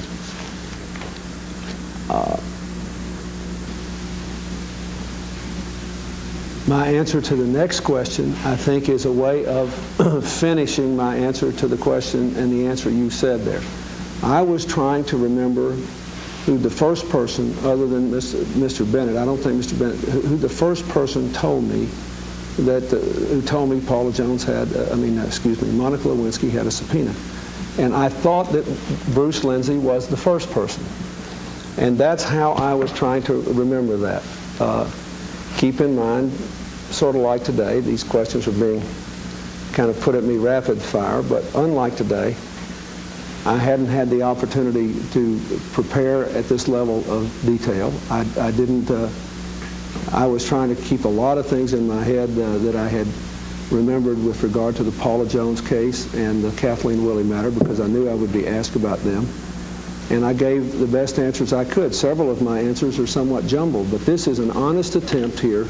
If you read both these answers, it's obvious they're both answers to that question you quoted, to remember the first person who was not Mr. Bennett who told me. And I don't believe Vernon was the first person who told me. I believe Bruce Lindsay was. Let me read the question, because I want to talk about the first person issue. The question on line 25 of page 68 is, did anyone other than your attorneys ever tell you that Monica Lewinsky had been served with a subpoena in this case? Answer, I don't think so. You would agree with me, sir, that the question doesn't say anything about who was the first person. It just says, did anyone tell you? Isn't that correct? That's right. And I said Bruce Lindsay because I was trying to struggle with where I'd heard this. And they were free to ask a follow-up question, and they didn't. Mr. President, 3.5 weeks before, Mr. Jordan had made a special trip to the White House to tell you Ms. Lewinsky had been subpoenaed. She was distraught. She had a fixation over you. You couldn't remember that 3.5 weeks later? Mr. Weisenberg, if they had access to all this information from their conversations with Linda Tripp, if that was the basis of it, they were free to ask me more questions. They may have been trying to trick me. Now, they knew more about the details of my relationship with Monica Lewinsky. I'm not sure everything they knew was true, because I don't know. I've not heard these tapes or anything. But they knew a lot more than I did. And instead of trying to trick me, what they should have done is to ask me specific questions. And I invited them on more than one occasion to ask follow-up questions. This is the third or fourth time that you seem to be complaining that I did not do all their work for them. That just sitting here answering these questions to the best of my memory with limited preparation was not enough, that I should have actually been doing all their work for them. Now, they'd been up all night with Linda Tripp, who had betrayed her friend Monica Lewinsky, stabbed her in the back, and given them all this information. They could have helped more. If they wanted to ask me follow-up questions, they could. They didn't. I'm sorry. I did the best I could. Can you tell the grand jury what is tricky about the question, did anyone other than your attorneys ever tell you? No, there's nothing. I'm just telling you, I have explained, I will now explain for the third time, sir. I was being asked a number of questions here. I was struggling to remember them. There were lots of things that had gone on during this time period that had nothing to do with Monica Lewinsky. You know, I believed then, I believe now, that Monica Lewinsky could have sworn out an honest affidavit that under reasonable circumstances and without the benefit of what Linda Tripp did to her would have given her a chance not to be a witness in this case. So I didn't have perfect memory of all these events that have now, in the last 7 months, since Ms. Lewinsky was kept for several hours by 4 or 5 of your lawyers and 4 or 5 FBI agents, as if she were a serious felon. These things have become the most important matters in the world. At the moment they were occurring, many other things were going on. I honestly tried to remember. When, you know, if somebody asks you, has anybody ever talked to you about this? You normally think, well, where was the first time I heard that? That's all I was trying to do here. I was not trying to say not Vernon Jordan, but Bruce Lindsay. Everybody knows Vernon Jordan is a friend of mine. I probably would have talked to Vernon Jordan about the Monica Lewinsky problem if he had never been involved in it. So I was not trying to mislead them. I was trying to answer this question with the first person who told me that. Now, I realize that wasn't the specific question. They were free to ask follow-ups, just like you're asking follow-ups today. And I can't explain why I didn't answer every question in the way you seem to think I should have, and I certainly can't explain why they didn't ask what seemed to me to be logical follow-ups, especially since they spent all that time with Linda Tripp the night before. You've told us that you understand your obligation then as it is now is to tell the whole truth, sir. You recall that? I took the oath here. If Vernon You Jordan, even read me a definition of the oath. If Vernon Jordan has told us that you have an extraordinary memory, one of the greatest memories he's ever seen in a politician, would that be something you would care to dispute? No, I do have a good memory. At least I have had a good memory in my life. You understand that if you answered, I don't think so, to the question, has anyone other than your attorneys told you that Monica Lewinsky has been served with a subpoena in this case, that if you answered, I don't think so, but you really knew Vernon Jordan had been telling you all about it, you understand that that would be a false statement, presumably perjurious? Mr. Weisenberg, I have testified about this 3 times. Now I will do it the 4th time.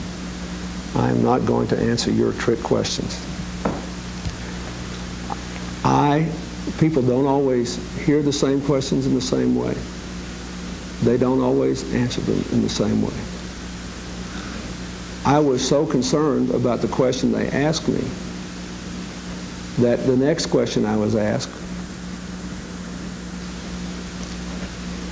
I went back to the previous question, trying to give an honest answer about the first time I heard about the Lewinsky subpoena.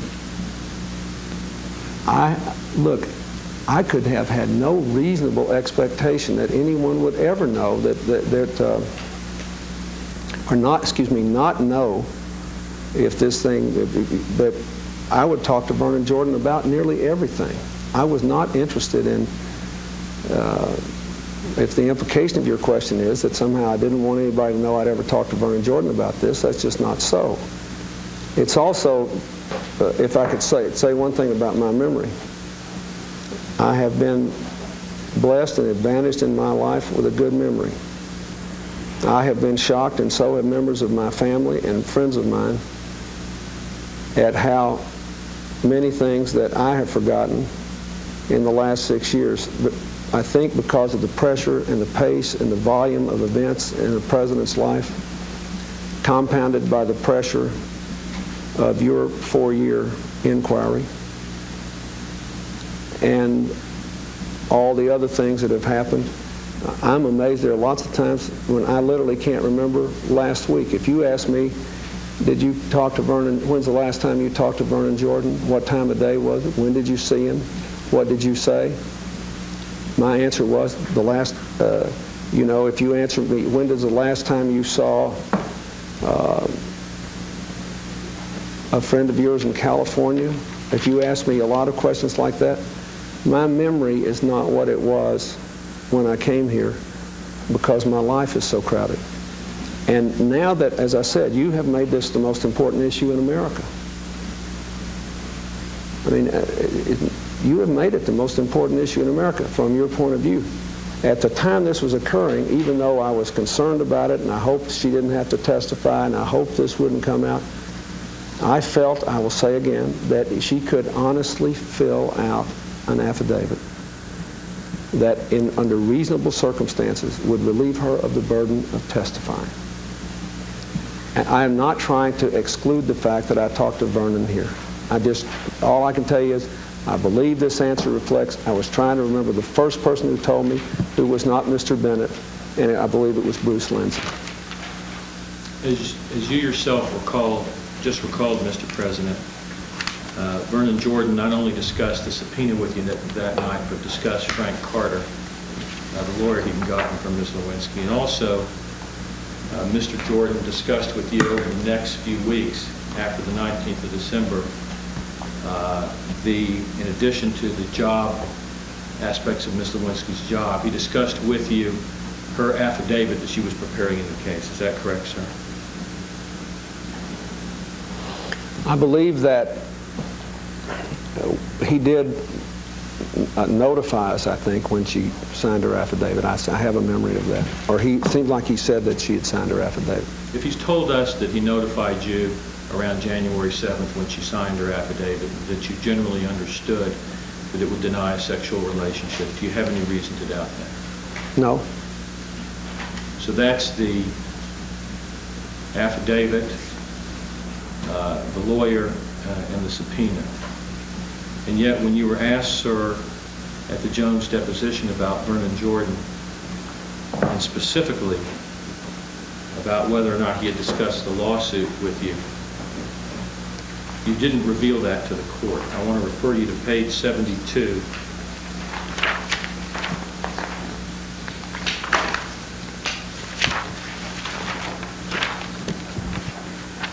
Line 16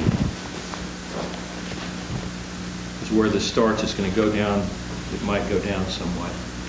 Line 16. Question, has it ever been reported to you that he, and that's referring to Mr. Jordan. At line 12, you're asked, you know a man named Vernon Jordan? You answer, I know him well.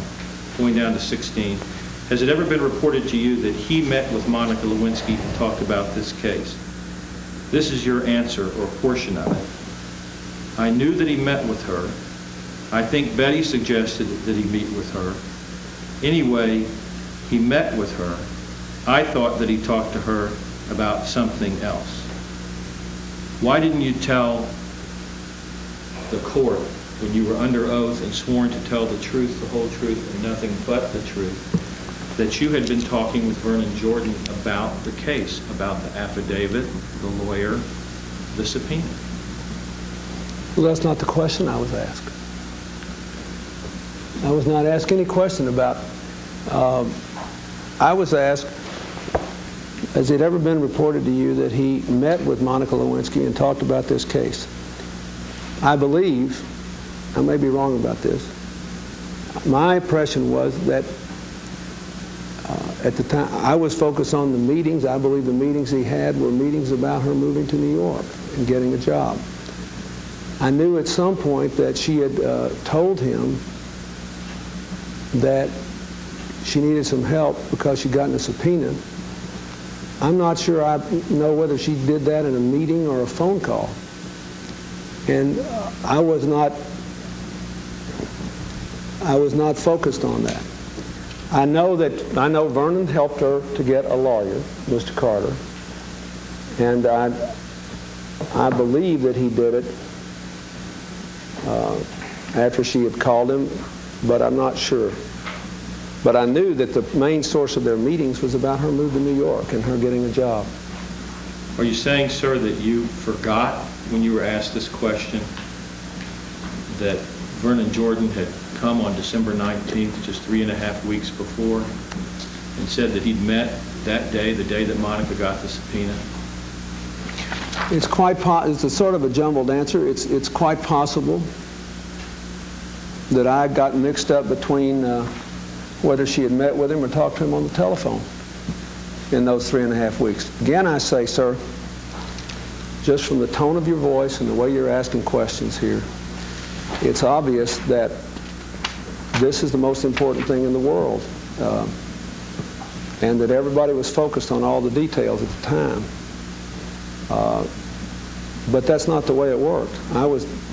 I was doing my best to remember. Now keep in mind, I don't know if this is true, but the news reports are that Linda Tripp talked to you, then went and talked to the Jones lawyers, and you know that she prepared them for this. Now maybe you seem to be criticizing me because they didn't ask better questions, and as if you didn't prepare them well enough to sort of set me up or something. I don't know what's going on here. All I can tell you is I didn't remember all the details of all this. I didn't remember when Vernon talked to me about Monica Lewinsky, where she talked to him on the telephone or had a meeting. I didn't remember all those details. I was focused on the fact that Monica went to meet with Vernon after Betty helped him set it up and had subsequent meetings to talk about her move to New York. Now keep in mind, at this time,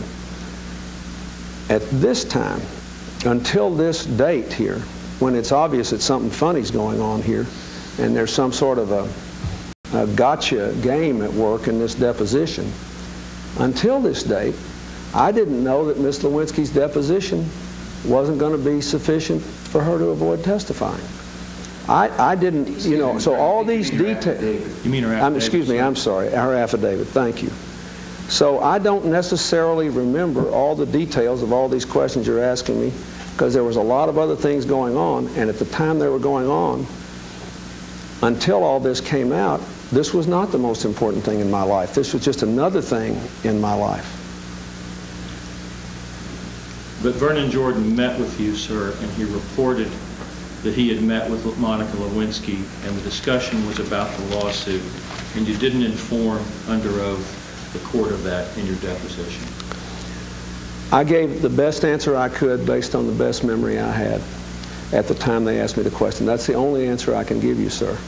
And I think I may have been confused in my memory because I've also talked to him on the phone about what he said about whether he talked to her or met with her. That's all I can tell you. But let me say again, I don't have the same view about this deposition, this affidavit that I think you do. I felt very strongly that Miss Lewinsky and everybody else that didn't know anything about Paula Jones and anything about sexual harassment, that she and others were themselves being harassed for political purposes in the hope of getting damaging information that the Jones lawyers could unlawfully leak.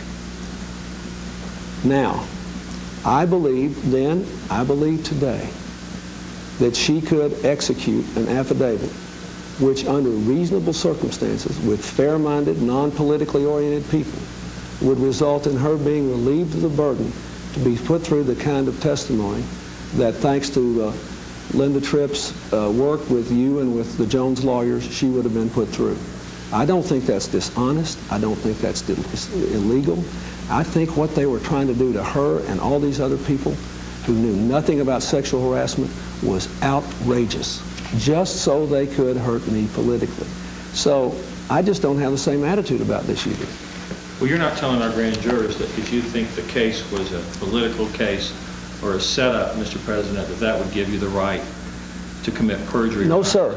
No, sir. In the face of the Jones lawyers, the people that were questioning me, in the face of their illegal leaks, their constant, unrelenting illegal leaks, in a lawsuit that I knew and that by the time this deposition and this discovery started, they knew was a bogus suit on the law and a bogus suit on the facts. In the face of that, I knew that in the face of their illegal activity, I still had to behave lawfully. But I wanted to be legal without being particularly helpful. I thought that was what I was trying to do. And you're the first person who ever suggested to me that I should have been doing their lawyers' work for them, when they were perfectly free to ask follow-up questions. On one or two occasions, Mr. Bennett invited them to ask follow-up questions. It now appears to me they didn't because they were afraid I would give them a truthful answer, and that there had been some communication between you and Ms. Tripp and them, and they were trying to set me up and trick me. And now you seem to be complaining that they didn't do a good enough job. I did my best, sir, at this time. I did not know what I now know about this. A lot of other things were going on in my life. Did I want this to come out? No. Was I embarrassed about it? Yes. Did I ask her to lie about it? No. Did I believe there could be a truthful affidavit? Absolutely. Now, that's all I know to say about this. I will continue to answer your questions as best I can. You're not going back on your earlier statement that you understood you were sworn to tell the truth, the whole truth, and nothing but the truth to the folks at that deposition, are you, Mr. President? No, sir, but I think we might as well put this out on the table. You tried to get me to give a broader interpretation to my oath than just my obligation to tell the truth. In other words, you tried to say, even though these people are treating you in an illegal manner and illegally leaking these depositions, you should be a good lawyer for them. And if they don't have enough sense to ask a question, and even if Mr. Bennett invited them to ask follow-up questions, if they didn't do it, you should have done all their work for them. Now, so I will admit this, sir. My goal in this deposition was to be truthful, but not particularly helpful. I did not wish to do the work of the Jones lawyers. I deplored what they were doing. I deplored the innocent people they were tormenting and traumatizing. I deplored their illegal leaking. I deplored the fact that they knew, once they knew our evidence, that this was a bogus lawsuit, and that because of the funding they had from my political enemies, they were putting ahead. I deplored it, but I was determined to walk through the minefield of this deposition without violating the law, and I believe I did. You're not saying, are you, Mr. President, in terms of doing the work for the Jones folks, the Jones lawyers, that you could say, as part of your not helping them, I don't know to a particular question when you really knew, and that it was up to them, even if you really knew the answer, it was up to them to do the follow-up, that you kind of had a one-free, I don't know. If I could finish, I've been very patient, Mr. President, in letting you finish. You didn't think you had a free shot to say, I don't know or I don't recall, but when you really did know and you did recall, and it was just up to them, even if you weren't telling the truth, to do a follow-up and to catch you? No, sir, I'm not saying that, and if I could give you one example. That's why I felt that I had to come back to that question where I said I don't know that and talk about Bruce Lindsay, because I was honestly trying to remember how I'd first heard this. I wasn't hung up about talking about this. All I'm saying is, let me say something sympathetic to you. I've been pretty tough, so let me say something sympathetic. All of you are intelligent people. You've worked hard on this. You've worked for a long time. You've gotten all the facts. You've seen a lot of evidence that I haven't seen. And it's an embarrassing and personally painful thing, the truth about my relationship with Miss Lewinsky. So the natural assumption is that while all this was going on, I must have been focused on nothing but this, therefore I must remember everything about it in the sequence and form in which it occurred. All I can tell you is I was concerned about it. I was glad she saw a lawyer. I was glad she was doing an affidavit. But there were a lot of other things going on, and I don't necessarily remember it all. And I don't know if I can convince you of that. But I tried to be honest with you about my mindset about this deposition, and I'm just trying to explain that I don't have the memory that you assume that I should about some of these things. I want to talk to you for a bit, Mr. President, about the incident that happened at the northwest gate of the White House on December 6, 1997. Give me just a moment.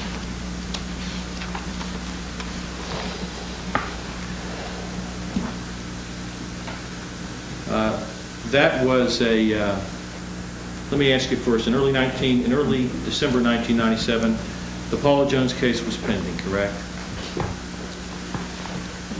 Yes, sir. You were represented by Mr. Bennett, of course. Yes, that's correct. Yes, I did. He was. I'm sorry, go ahead. No, yes, he was representing me. How often did you talk to him or meet with him, if you can just recall, at that time of the litigation?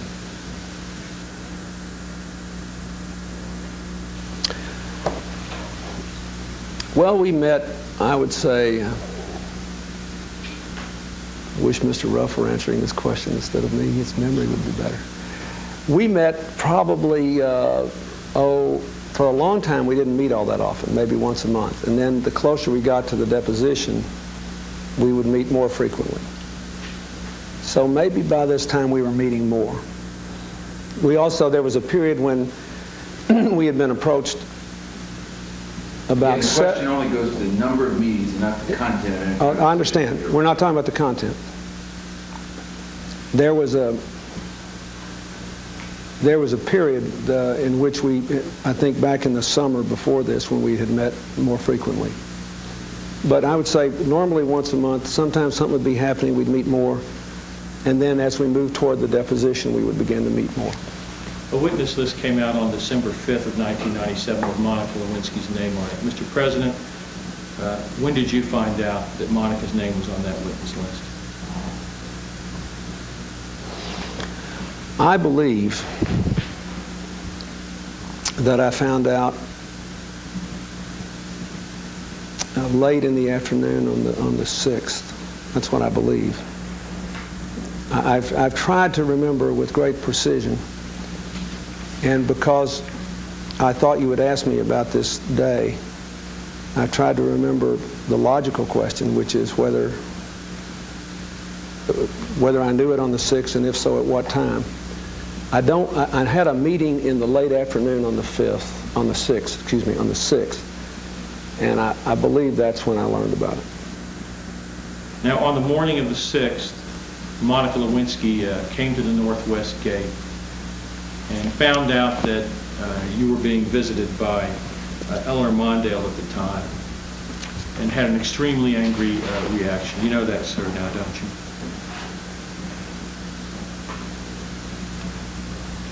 I know that Monica Lewinsky came to the gate on the 6th and apparently directly called in and wanted to see me and couldn't, and was angry about it. I know that. And she expressed that anger to Betty Curry over the telephone. Isn't that correct, sir? That Betty told me that. And she then later expressed her anger to you in one of her telephone conversations with Betty Curry. Is that correct? You mean, did I talk to her on the phone? Monica Lewinsky that day, before she came in to visit in the White House.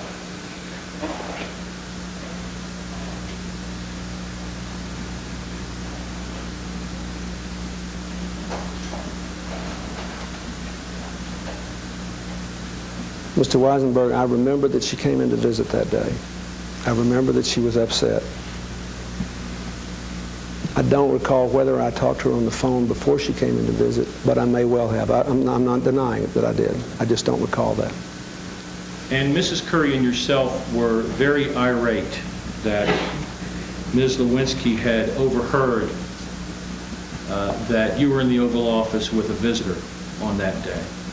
Isn't that correct? That you and Mrs. Curry were very irate about that?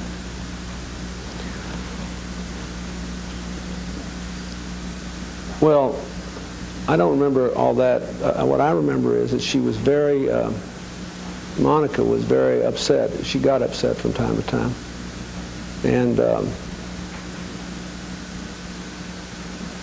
And I was, you know, I couldn't see her. I was doing, as I remember, I had some other work to do that morning, and she had just sort of showed up and wanted to be let in and wanted to come in at a certain time, and she wanted everything to be that way, and we couldn't see her. Now, I did arrange to see her later that day, and I was upset about her conduct. I'm not sure I knew or focused on at that moment exactly the question you asked. I remember I thought her conduct was inappropriate that day. I want to go back and I want to take them one at a time. Number one, did you find out at some point during that day that Monica had overheard from somebody in the Secret Service that you were meeting with Ms. Mondale, and that Monica got very irate about that? I knew that at some point. I don't know whether I found out that day. I knew that somehow she knew that that Eleanor Mondale was in to see us that day. I knew that. I don't know that I knew how she knew that on that day. I don't remember that. Pardon me. That leads into my second question, which is, weren't you irate at the Secret Service precisely because they had revealed this information to Ms. Lewinsky on that very day. So irate that you told several people, or at least one person, that somebody should be fired over this on that very day. I don't remember whether it happened on that very day, but let me tell you that the uniformed Secret Service, if that is in fact what happened, and we'll stipulate that that is, that no one should be telling anybody, not anybody, not a member of my staff, who the president is meeting with. That's an inappropriate thing to do. So I would think that if that in fact is what I heard when I heard it, I would have thought that was a bad thing. I don't know that I said that. I don't remember what I said, and I don't remember to whom I said it.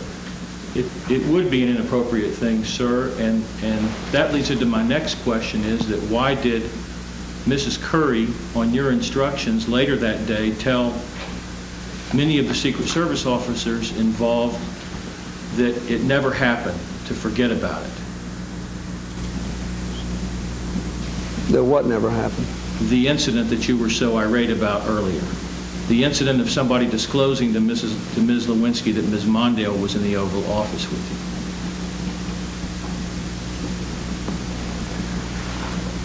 you. I don't know the answer to that. I think maybe, you know, I don't know. I don't know the answer. You don't recall that you later gave orders to the effect that we're going to pretend this never happened, or No, something sir. like that? No, sir. I don't recall that. First of all, I don't recall that I gave orders to fire anybody, if that was the implication of your first statement. It wasn't an implication. Actually, the question was that you initially wanted somebody fired. You were so mad that you wanted somebody fired. I don't remember that, first of all. I remember thinking it was an inappropriate thing to do.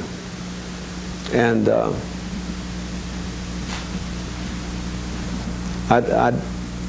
I remember, as I usually do when I'm mad, after a while I wasn't so mad about it, and I'm quite aware that Ms. Lewinsky has a way of getting information out of people when she's either charming or determined. And I could have just said, well, I'm not so mad about it anymore. But I don't remember the whole sequence of events you're talking to me about now, except I do remember that somehow Monica found out Ellen Mondale was there. I learned either that day or later that one of the uniform division personnel had told her. I thought then it was a mistake. I think now it was a mistake. I'm not sure it's a mistake someone should be terminated over. I think that you could just tell them not to do that anymore.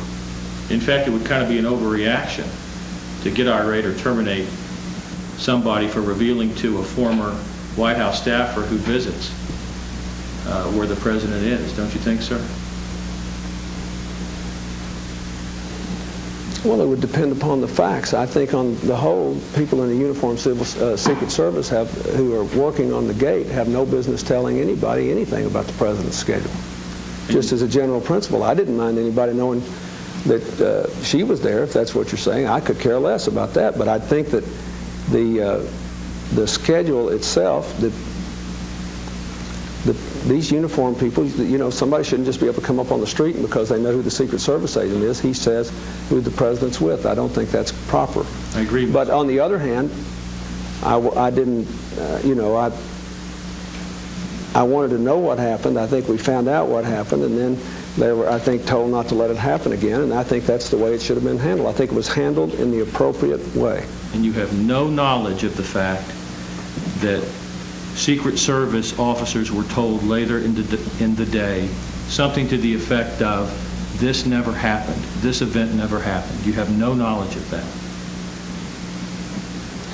So I'm not sure anybody ever told that to me. I mean, I thought you were asked, let me just say, my interpretation of your previous question was different than what you're asking now.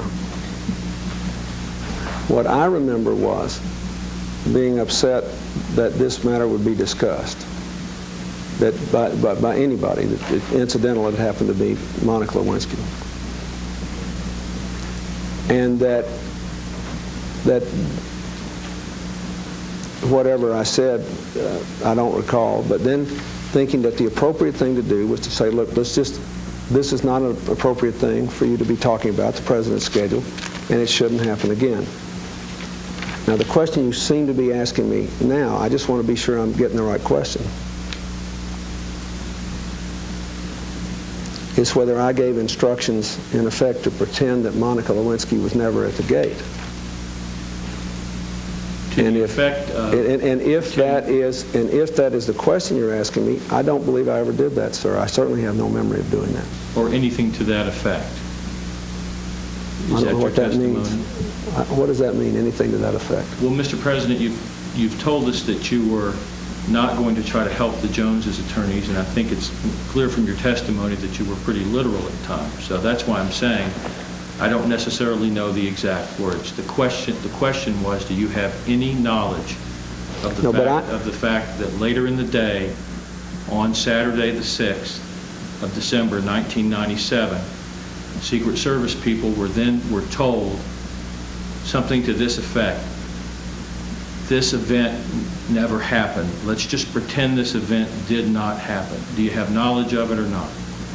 No, sir. And I didn't instruct the Secret Service in that regard. I have no memory of saying anything to anybody in the Secret Service that would have triggered that kind of instruction. Did you tell Captain Purdy while you were standing in the doorway between the Oval Office and Betty Curry's office, did you tell Captain Purdy of the Uniform Division, I hope I can count on your discretion in this matter, at the end of the day when you all were talking about that earlier incident? Did you tell him that or anything like that, sir? I don't remember anything I said to him in that regard. I have no recollection of that whatever. We'll take a break now. Thank you. 3:38.